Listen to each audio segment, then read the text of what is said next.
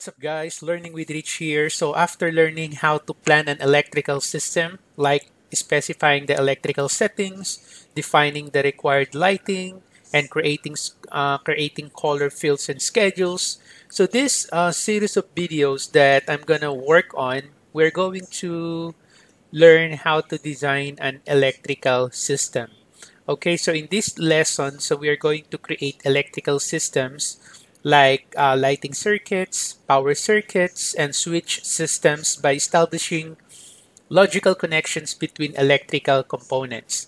So we will be learning how to add devices and fixtures using schedule to satisfy the required lighting levels, create circuits, create power loads. So let's use the system browser again to check our design. So we're going to balance wire sizes and breaker service, and we're going to create a panel schedule.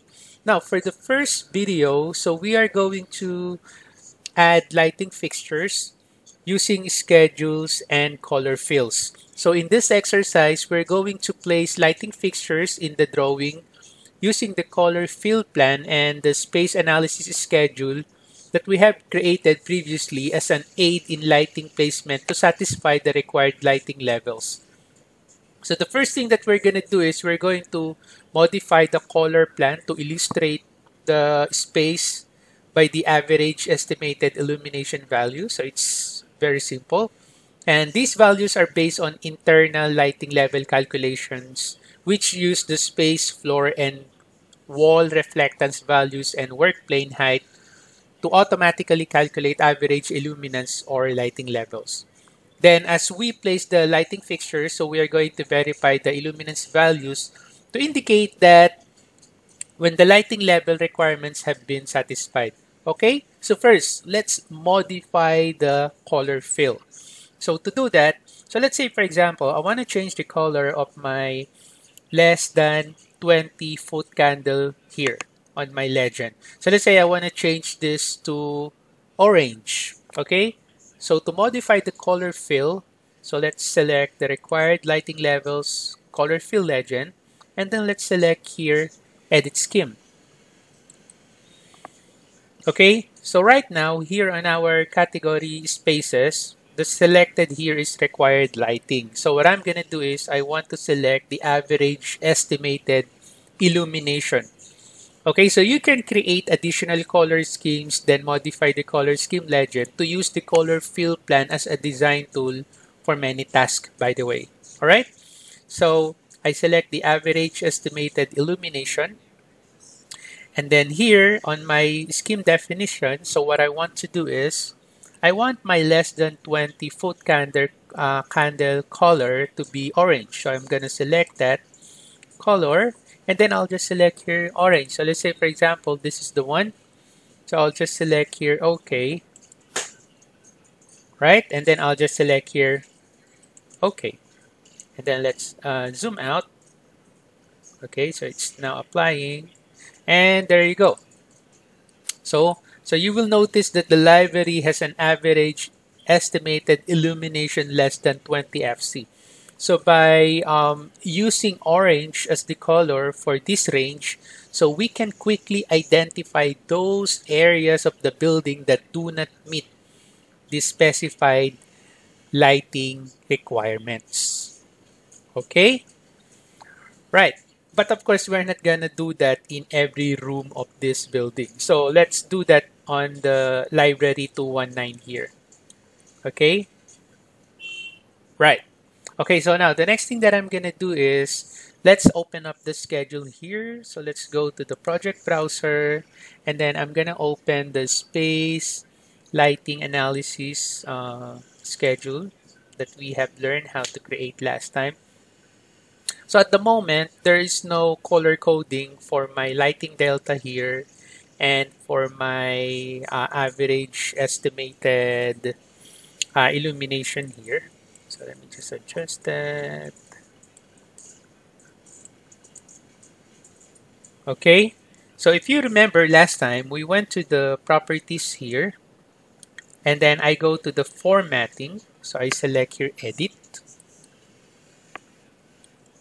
All right, and then for my average estimated illumination. So what I want to do is I want to select this and I want to select the conditional format.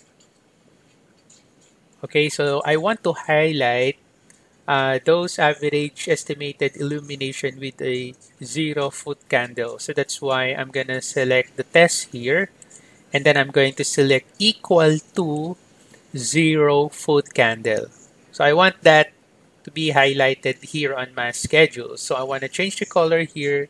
So let's say I want that to be yellow, and then I select here OK, right? And then I'll just select here OK. So that's for my average estimated illumination. And I also want to create a color for my lighting delta. Okay, if you remember last video, so we created this kind of conditional format for lighting delta, wherein we went to the conditional format.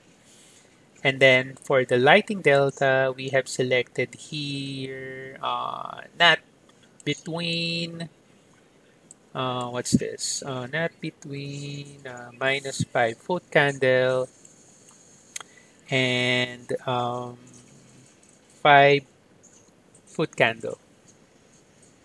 Okay, and then I'll just change the color here, and then I want to make that red. And then I select OK, and then let's select OK here. And there you go. So it's now applied here on our average estimated illumination and lighting delta. Now, the next thing that I'm going to do is I want to open another view. Let me open the ceiling plan, the level 2 lighting ceiling. So I double click that. Alright, so we now have 3 views open here, and as you can see, the color coding is already applied there as well. So we have lighting color fill, level 2 floor plan, so we have space lighting analysis, schedule, and then we have the level 2 lighting ceiling. So what I'm going to do is I'm going to select the tile views here, or I'll just type WT to select that, and there you go. Alright. So we now have the ceiling plan, and then we have the floor plan. So let me just zoom in to the library because this is where we are going to work on. So let me just zoom in to the library, and then there's our schedule. So by the way, the order of the tiled windows is determined by the order in which the windows were activated. So windows are arranged in a counterclockwise order, with the last activated window appearing in the upper left corner.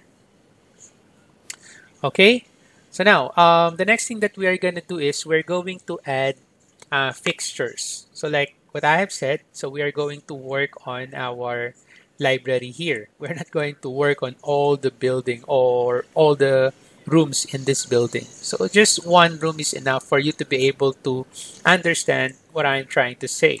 And then here on my space lighting analysis schedule, so let me look on the library, which is this one here. So let me just zoom to that.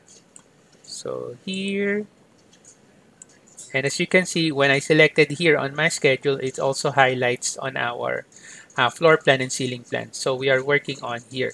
As you can see, it's -50 here, and then the other one is 0 FC.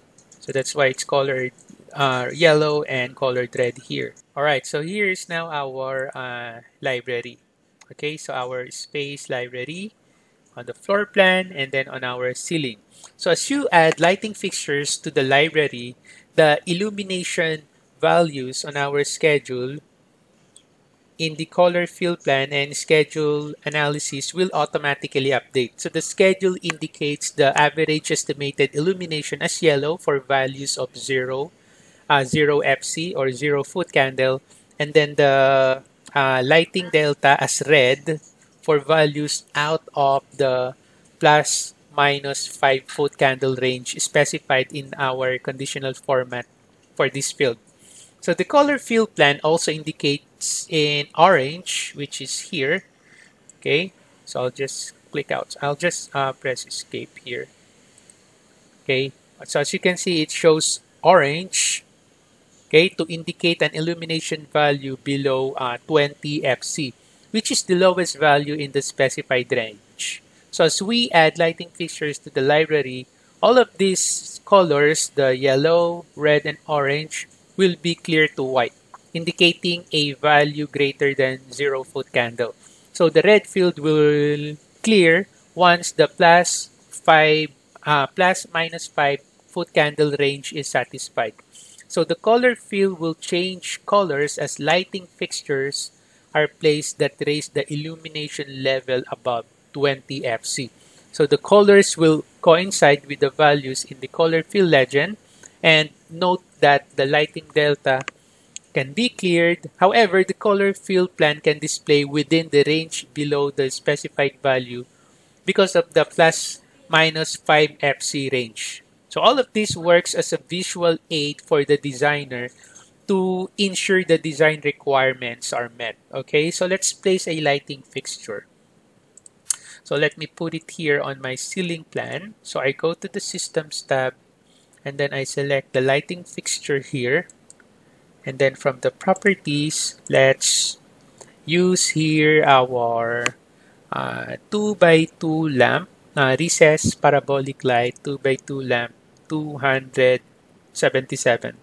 So I select that one, and then I'm gonna make sure that place on face is selected. Okay, so it allows the fixtures to be hosted by the ceiling plan so that as the ceiling plan moves vertically, the fixtures will move accordingly. Okay, so right, so I'm now gonna place it here. So let's say I put one here, and then check out what will happen here on our room 219.